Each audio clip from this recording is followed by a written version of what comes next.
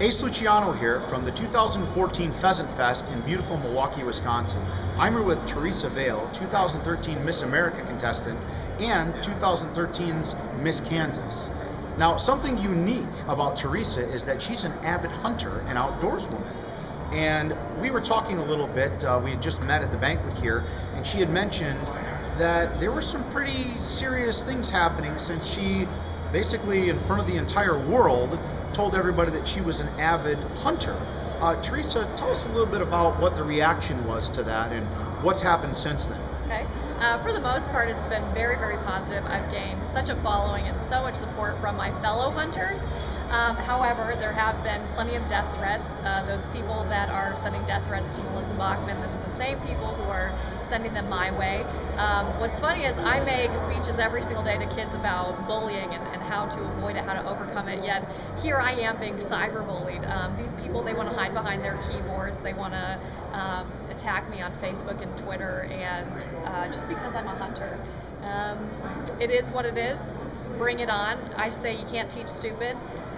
Those people, those people you just can't educate. No matter how many facts you lay out, it doesn't matter. They still believe what they believe. And you know, it's funny because the same people that would criticize you for killing an animal give you threats of death against your life. They think it's perfectly fine to assault, vandalize your property, do whatever, just because you would have the nerve to practice ethical game management, hunt, and eat the things that she kills herself. And they wonder where they get their meat.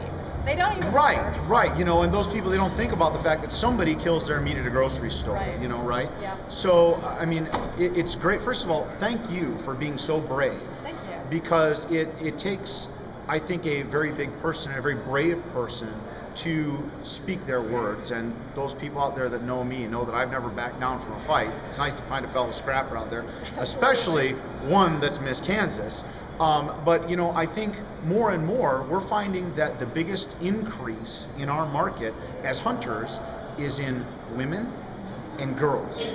And I have to tell you that when we find a woman like you who's attractive, intelligent, well-spoken, and you know, basically a good all-around responsible person, and you say, I hunt, it does a lot for all of us. So let me be one of many to thank you for everything that you do, and please don't back down from these people. Never.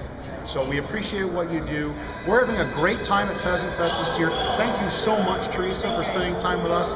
And if you want to learn more about Pheasant Fest or Pheasants Forever, you can look them up on the web. Is there any place if someone wanted to learn more about you that they would want to go? Sure, my website is missoutdoorgirl.com, or follow me on Twitter, Miss Kansas 2013.